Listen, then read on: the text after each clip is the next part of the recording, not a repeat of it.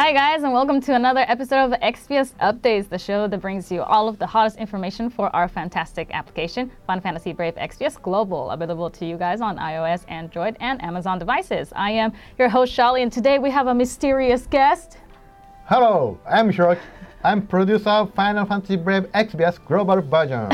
Yay! Happy Halloween! Happy Halloween! We're very much in the spirit today, as you can see. We're very excited. Yeah. So I'm sure that many of you can wait for the end of this month, right? That is correct. I mean, Halloween is my favorite time of the year. So happy Halloween, to all of you guys. If you don't celebrate, then that's okay too. But it is definitely the year, the time of the year that excites me the most. So. Anyway, I'll put all this. Okay. So, Shaly, you really enjoyed playing FFBE. I love FFBE. So, to answer your expectation, we will hold another Halloween event. Yes. Yes. Yes. I love FFBE and I love Halloween, so when those two things combine, I am a very, very, very happy player. Let's find out from Dah Sol. Okay. On to you.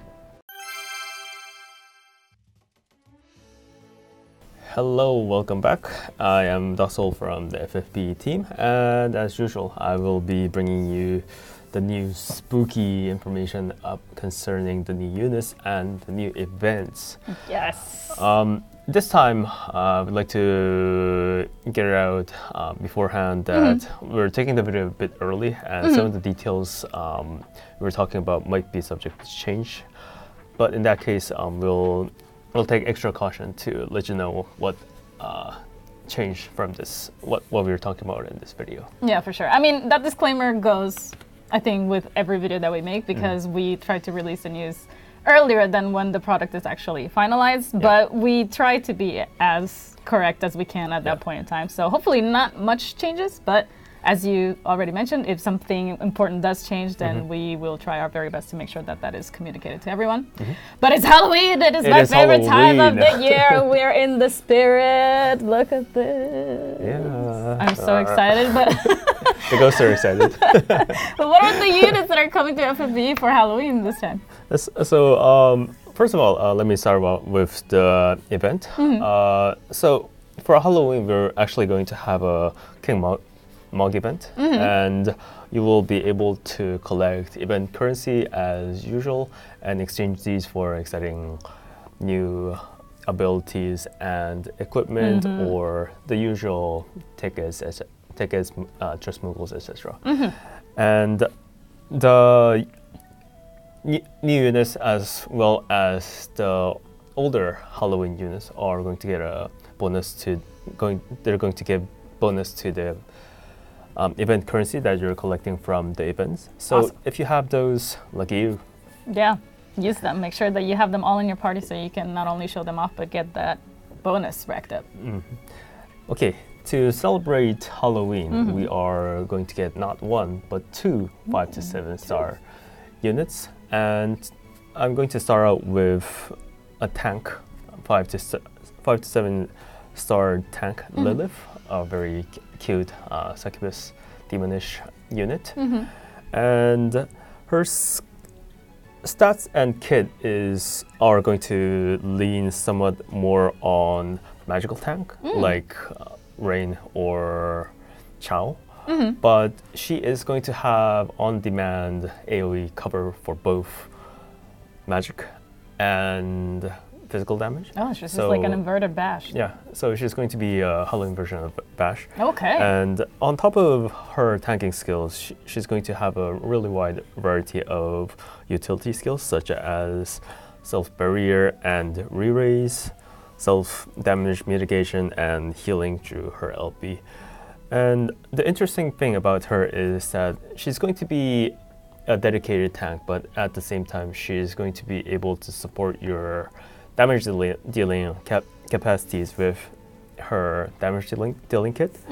And even though she's a tank, you can expect some amount of damage from her because her damage is actually going to depend on her spirit, not her attack or defense stat. So that's going to be really that will be useful. Yeah. Because as tank spirit stat actually matters. So Yeah. if it was attack parameter, then it probably wouldn't matter. Indeed.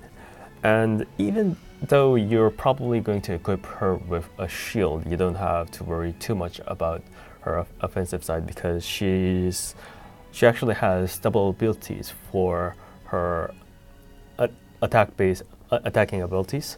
So even with a shield, you can attack as if you were dual wielding. And speaking of dual wielding, her attacks can chain pretty well with some other units. And one of the really unique things about her is that on her counters, she's going to have a multi-hitting counter, which is indeed going to chain with certain other units. And that's going to be really interesting as I don't think it's going to be like the main meta, but it's going to be really useful in certain situations, such as getting through thresholds and whatnot. Right. And the second new unit is going to be a demon called Lucius. And Lucius is going to be a physical dual wield attacker who is going to excel in fist weapons. But don't get me wrong, he does have some other equipment slots as well, so he won't be that restricted. And he is also going to have strengths in dark and fire elements. And Lucius is going to pack quite a punch. He is going to be able to self-attribute dark element or fire element. So even if you don't have weapons specifically in those categories, he can dish out large amounts of either dark or fire or non-elemental if you don't have him equipped with any elemental weapons. And on top of that, he is going to have some pretty nice chaining capacities with chains with Octoslash and chains with Aerial Ray, the lunar skill. And an especially strong chaining ability is going to be able to chain with Nyx. But even if you don't have Nyx, don't worry, because Lilith is actually going to be able to fully chain with this Nyx chain. Okay, so that's why you said that they would work very well together. Not only because it's a tank and physical attacker combination, but because their attacks will actually chain to cause damage. And also on top of that, he's going to have a counter as well. And this counter is going to be a multi-hit counter, and it's going to have the same frames as Lilith. And if you have two Luciuses or Lucius and Lilith in your team and their counters proc, it's going to be a chain counter, so that's going to bring some interesting things on the table. Yeah, I mean, I don't think that that's something that we've really explored in the game just yet, so it's going to be very interesting when you're at, big boss that does a lot of AoE damage. If both of them get hit, they might counter together. It might be fun to see them like chain through a counter. It sounds so, I cannot imagine it yet, but it's really cool that we're exploring new stuff. Yeah, but of course, that's not the main strength of Lucius. Even if you don't have two Luciuses, even if you don't have Lilith, he is still, both him and Lilith is going to be a very strong physical attacker and a tank respectively. But just do mind that you can get some extra mileage if you do have that combination.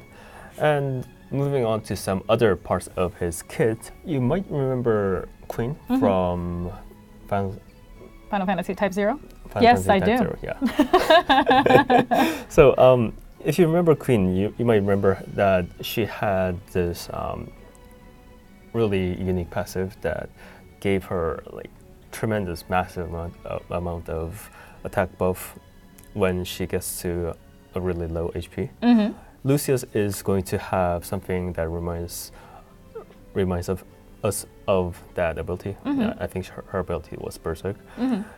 if Lucius gets to a low enough HP threshold, he's actually going to give himself a really, really strong attack buff.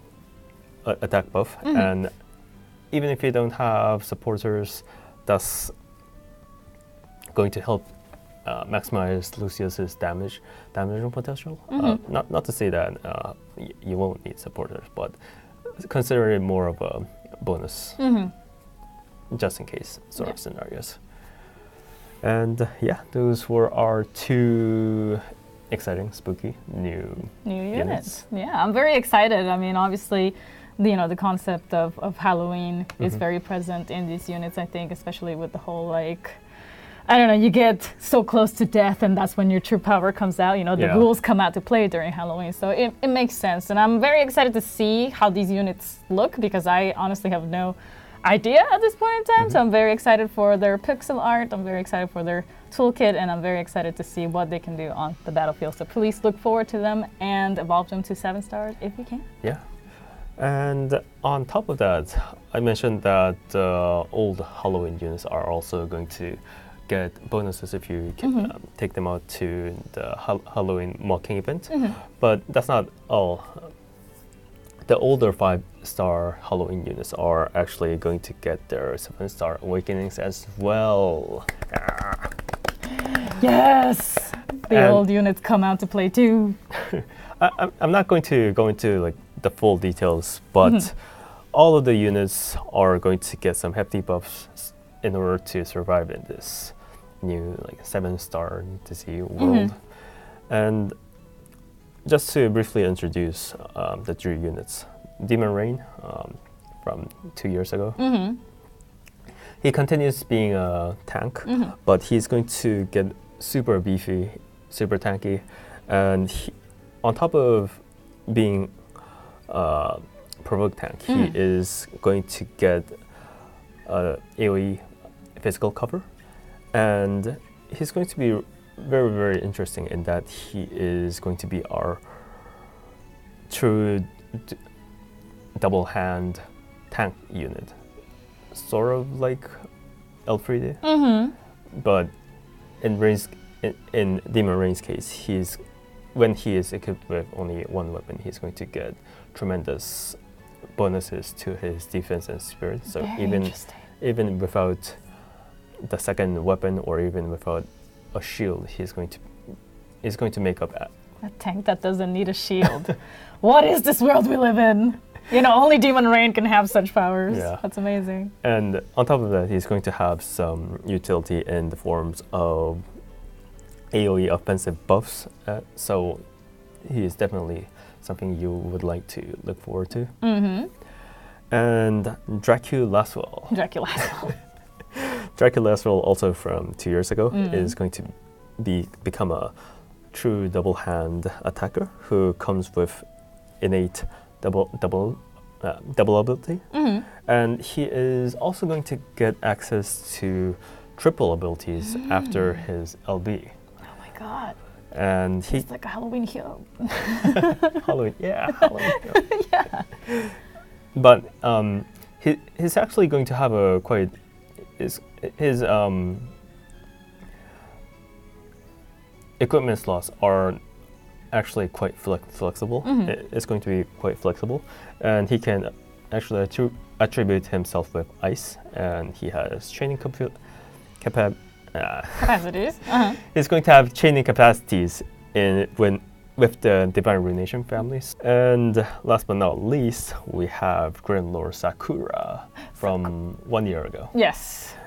And she is going to be pretty impressive in her 7-star form. Most importantly, she is going to get access to triple abilities if you equip her own Trustmaster, and she's also going to be get some surprisingly good supporting capabilities as well. So both on the offensive side and on the supporting side, she's going to be an amazing unit. All the 3 old but new Halloween 7-star awakenings I'm really, really excited about. And if you have them waiting in your bench, good for you. This is your chance to. Yeah, you just bring need them up another to the- one. All you need is the other one. I mean, of course, unless you're going for Super Trustmaster, then you might need more than just one. But, you know, just to get the unit to 7-star, most of these were already very excellent units at 6-star. Like, Demon Rain is known for being like an amazing tank, and Grim Yeah. Lord Sakura deals amazing, like, quantities of damage. So I cannot wait to see them all at 7-star. So these three units, on top of Lucius and Lilith I've mentioned, will be featured in the summons during the Halloween event duration. And there will be step up for the occasional as well, so Look be on the forward to that. lookout. Yeah, look on the lookout. Take advantage of all the ways that we have these units available for you guys, because you're not gonna want to miss getting these beautiful, beautiful Definitely. Halloween global original units. Yeah.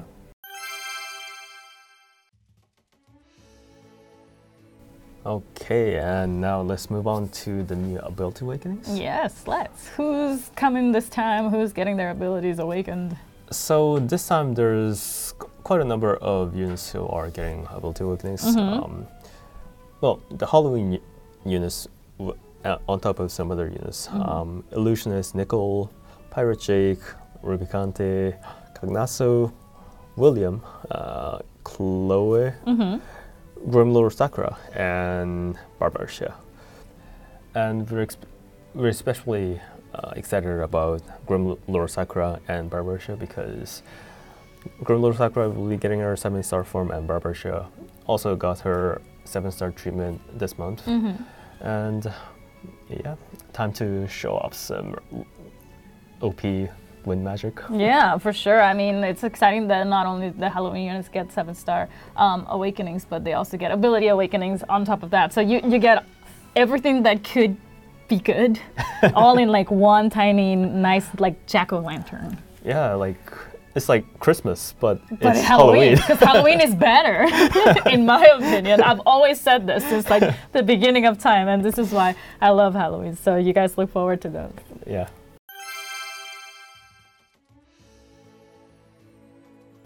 Now that we got exciting new ability awakenings, Yeah, Yeah. you're right. 7-star awakenings, and And 7-star awakenings, and ability awakenings, and new units. we're going to need somewhere to test out those awesome powers, right? So that's why we're going to have new bosses. Yes. So there's going to be 2 new bosses. Well, strictly saying 2 new bosses. And one of them is going to be Scorn of the Marching Beast. We are really, really sorry that it was we couldn't make it on time that we earlier announced. It's going to come out after this video, and we would like to take this opportunity to apologize for the delay. But March of the Scorn of the Marching Beast is going to be very similar to the original March of the Beast, in that it's going to be an extremely long battle with 9 bosses in total, put it all crammed into one challenge. And each of those bosses are going to be super, super, super buffed up compared to the original version. And you're going to need a very well-prepared team. Well-prepared team for many different situations in order to successfully navigate through this challenge. But if you do manage to get through all 9 bosses, you will be rewarded with the powered-up version of Demon Mail Plus, and as well as some other goodies if you manage to clear the missions as well. And the second new boss will be a Chamber of Arms challenge with the name of Shaula. So Shaula is going to be. She's going to need some. They. It's kind of hard to explain, but basically Shaula, it's like one entity, but the entity itself is like 2 bug sisters, and the whole like battle through, they're like talking to each other and whispering. They're like, "Hey, don't you think blah blah blah?" And so We honestly don't know. We should just call them Shaola or like Shaola is like, I don't know. It gets weird. Yeah, Shaolai. Like if you know the plural of Shaola, please let us know because we don't know. But yeah, continue. So, Shaola is going to bombard your team with a lot of status ailments, a lot of conventional status ailment, and charm on top of that. So she's going to need some preparation, and she's also going to hit you with a preemptive strike. So your team will need to be prepared for that. But during the actual battle itself, after the initial attack, Shaola is going to be vulnerable to attack and magic breaks. So if you have strong breakers, now's your chance to have them shine. And if you do manage to beat the boss, you're going to get a very potent one-handed instrument called Gaia Bell, which is going to net you tons of spirit and some earth resistance to top it off. Yes. So please do be prepared for those new bosses. If you manage to beat them already, good for you. I mean, I think a lot of our players really rushed to have them done like on the very first day, and it's great that you guys have like such like preparation skills and the appropriate units for you guys to be able to do this. But don't feel rushed. Like they're there for like ever, so you can just come back again and do the missions that you missed out this time, the next time, and just take your sweet time. Just know that the battle, the challenge is there, just waiting for you to come and claim your right as a true hero. Yeah. So look forward to this. Q&A corner. Yay! We received a ton of questions from you, so thank you so much. Thank you. Thank you. Thank as you. always. So I and Dah Sol will answer your question as usual. Yes, and today we have two questions, and more than questions, they're kind of like general concerns from the community. So let's get right to them. The first one is a concern that has been around for a while, and it is about getting perhaps another way to connect your account to some kind of cloud service that is not Facebook. Yes. How are we moving forward with that? So yes. Regarding the alternative way to save the game account instead of the Facebook, it's been still under development. So we are very sorry to keep you waiting, but please wait a while. I mean, of course, if we're making something as important as this, it has to be done properly. We don't want to take any risks. We don't want it to be dangerous for the users and their information. So it's going to take a while to make some kind of alternative that is secure enough to promote to everyone else. So right now it is still under development, but at least know that it is moving forward. It's just going to take a little bit more time for us to get there, but it's on its way. All right. Okay, and then our second concern here by the community is that, with the new 7-star meta, a lot of gil is being invested into, evolving 6-star units into 7-star units, which cost a lot of gil. And because of that, a lot of us, myself included, are kind of really shying away from the expeditions because the expeditions are quite costly in gil. And it's kind of, we're in this space where we kind of have to choose one or the other. Do I want to do expeditions or do I want to save my gil to be able to get a 7-star? So are we going to be facilitating, expeditions in the future? So about the expedition gil cost, I don't. We do understand that the gil economy is, well, a lot of players are having troubles with the gil, in that they need a fortune to awaken new units, and they have to also spend it on the expeditions. And we don't want to be like too prohibiting. Like we want you to enjoy your 7-star units if you have, and we don't want you to be like restricted because like it just costs like gil. Yeah. But I don't think we will be. outright getting rid of the guild costs, but we are definitely considering how we can get more guild out there.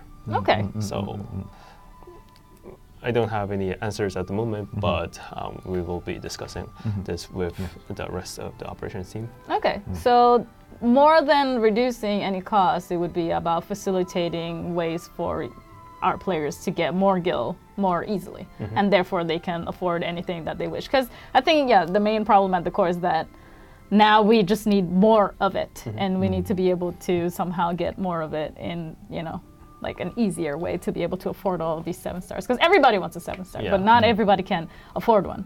It's hard enough getting the other 5-star, and then having to have like 3 million gil on top of that to be able to evolve it. So I understand, I feel your pain. We're working on it.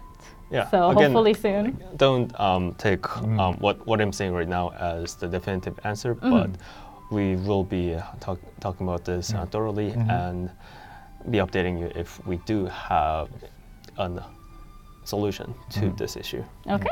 Wonderful. Well, thank you for answering those questions. And remember to leave some more questions in the comments below on this video so that we can feature them on the show next time. We love hearing from you, so we'll be awaiting all of your questions.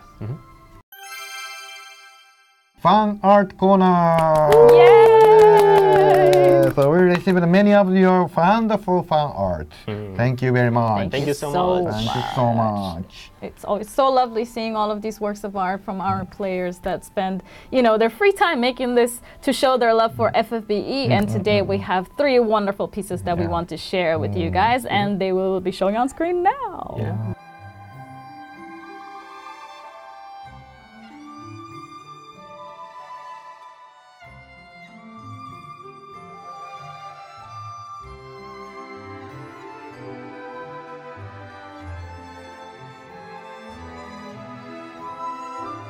All right, congratulations to all of our winners, and thank you so much for submitting your wonderful artwork. We also have a very special piece of artwork that we got from a player who brought it to PAX West, I believe.